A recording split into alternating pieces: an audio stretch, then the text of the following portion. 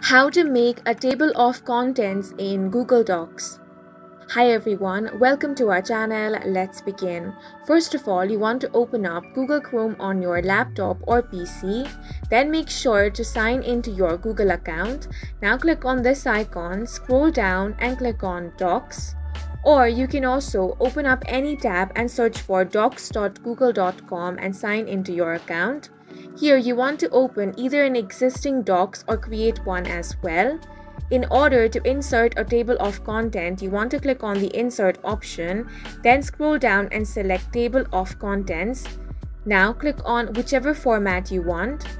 Once you do that, you want to scroll down. Now highlight the heading, click on format, then click on paragraph styles. From here select heading 1 and click on apply heading 1. Once that is done, you want to scroll down and do the same thing for all the headings. You want to make sure that everything is selected on heading 1. Once you do that for all the headings, you want to simply scroll all the way up to the table of content page. Now click on this arrow icon in order to refresh the page, and as you can see, the table of content has appeared.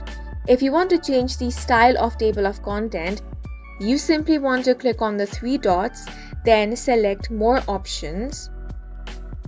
Now on the right hand side, you can decide the format of your table of contents. You can select whichever you want, and this is how you can make a table of contents in Google Docs. And that's it for this video. If you found it helpful, make sure to hit the like button and subscribe for more videos like this.